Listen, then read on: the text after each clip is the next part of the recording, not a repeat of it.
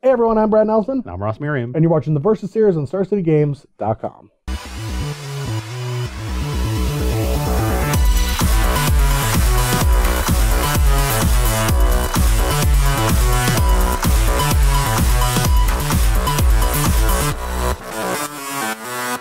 All right, well, today I feel like I'm going to lose this match that I started 1-0 at because I don't know how to play Vintage at all.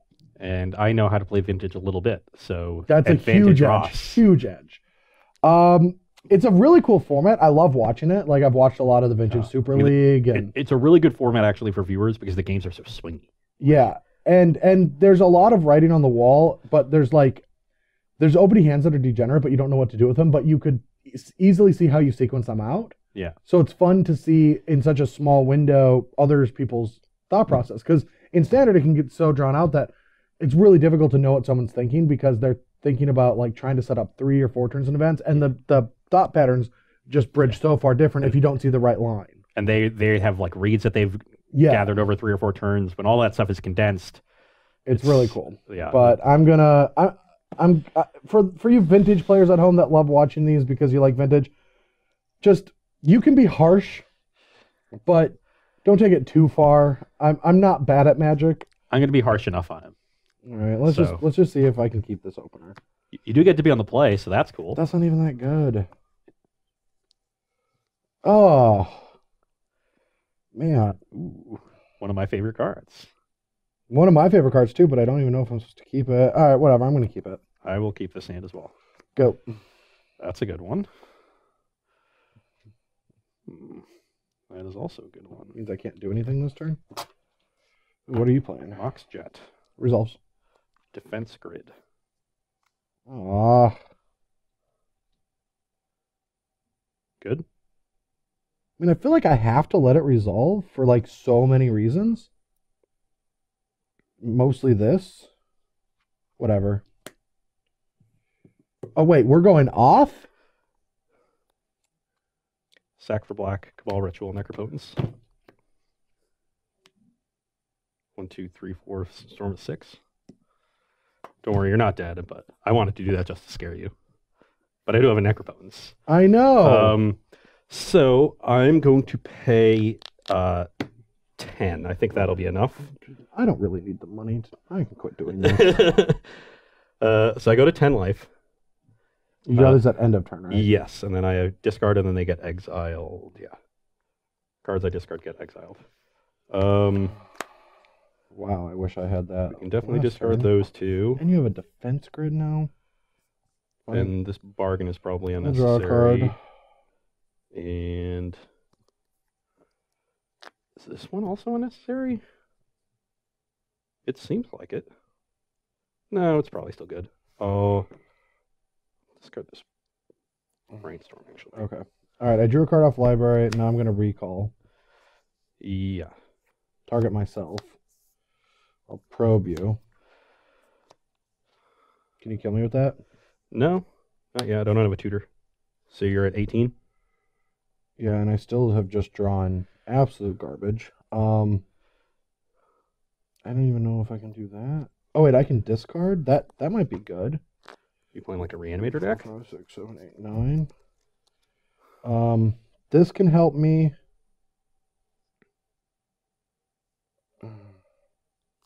What's your hand? I mean, at this point, I don't know how I win the game through a Necropotence. Drawing a lot more cards. And you're probably not going to get another turn. Oh, yeah, we'll just... All right. And head up. I don't think you're going to live, but... Preordained to this. Oh, wait, but you don't... Do you think I was dead? Oh, yeah. Okay. Because, I mean, I time walk and I get to draw more cards. Necro, and keep going. I'm going to see another 15 cards before you get another turn. Okay. All right, well, I'm taking these out because I just don't think they're going to be that good. Not better than these. But honestly, I have no idea. I really have no idea what's going on. On my side, Brad was talking about getting to discard on that last turn, on the second turn he played. So I kind of think he might be a reanimator deck, and I want to bring in some extra disruption for that. I'm bringing out a card that basically is not going to be good against a lines that are a library deck. So I know I want to cut this.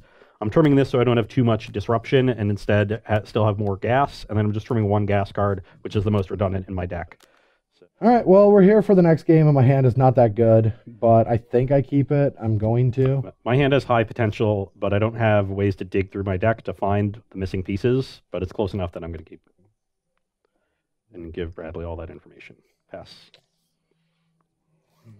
You're 19. Guess I don't need to do this, but I just want to thin. Were you an Oath deck? Do Oath decks play green-blue? Yes. Oh. You could just be like a Deathrite Shaman deck. Legal kind of deck. Do those exist in this format? Yeah. Ooh, I'm going to keep this just in case. I think I should. Maybe I should. I feel like I could use both of these, so yeah. We're gonna. I hope you're oathing into Inferno Titan. Sylvan Library, that's a good one. Yeah, I can't get away from that card. Crack Fetch, Brainstorm, Fun Underground. Misstep.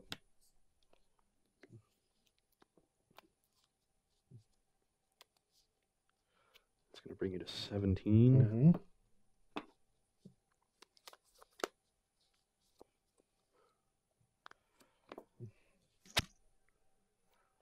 Storm the Misstep.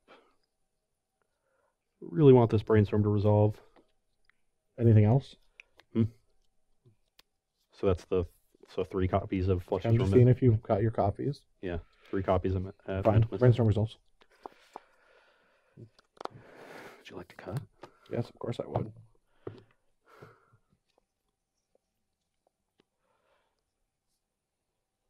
That could have gone better.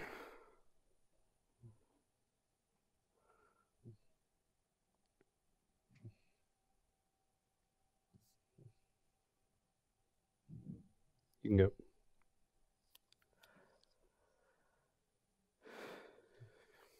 Go to 5? No, it's only 8. Oh yeah, sorry. 8 like go to 9. I feel like that's fine. Or do I need to dig one more card? Would 9 or 7 be different? 6? Whatever, I'll do it. Yep. Or I might need to do that. I don't think so. Whatever, yep. You go to 7? Yep. I have a Flusterstorm. I'll leave it up for you. Yeah, I also had a second Flusterstorm, so getting the Brainstorm to resolve seemed better.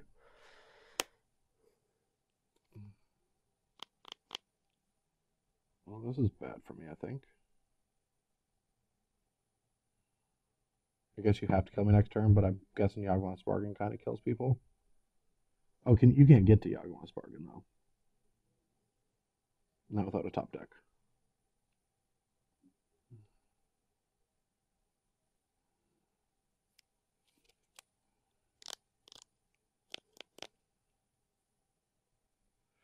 Okay. You get Spirit. Spirit. Colorless Spirit. I get an Oath. Your turn. Dark Ritual.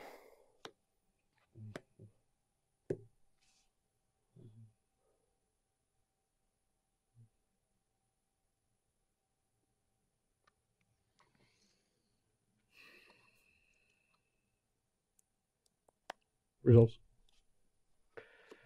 Duress you 2 black floating.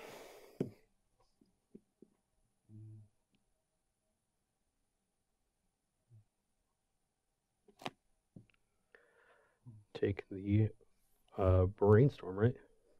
So don't. Yeah. Did you hit? Oh no, I have Tendrils on top of my deck. Play this LED, hold priority, sack for black, Tendrils you.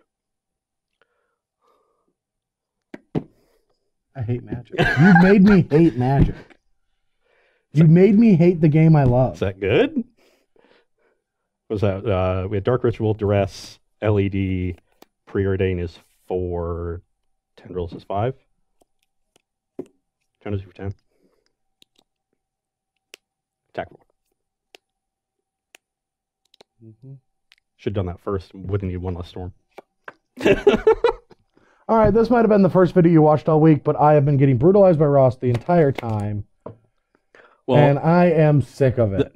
The trick there on that turn is to realize that because I had duress, you should force the Dark Ritual. Because if I could duress you in Ritual and kill you, you're just dead regardless. So clearly I couldn't if I lead with the Ritual. That's true. Okay, and if you so let it resolve, then I duress you. Then I could have just just countered that. Yeah, and you would have. I was 1 mana short at that point.